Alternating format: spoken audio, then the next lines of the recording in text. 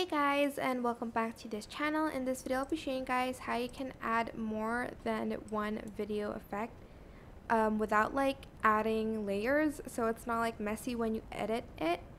So go to effects and then select the effect you want to add, select it and drag it inside the video so that you won't like create a layer on top.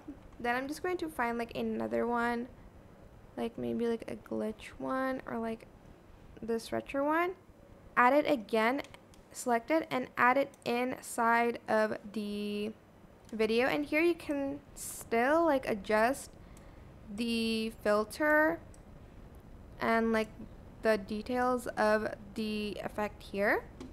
If you've already clicked on something else and you want to edit the effect, there is going to be an effects button here. So you can turn it off and on, and you can even edit it by pressing the pencil button here. And you can even delete the effect here. And yeah, you can keep on adding more video effects inside of the video instead of like adding like a layer on top, because like you don't want like a lot of layers to pile up. But that is it.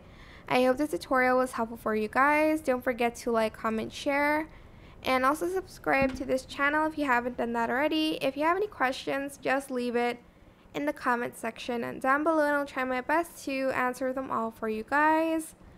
And if you found this video helpful, please click the thanks button above the description box down below. Thank you so much for watching. Bye!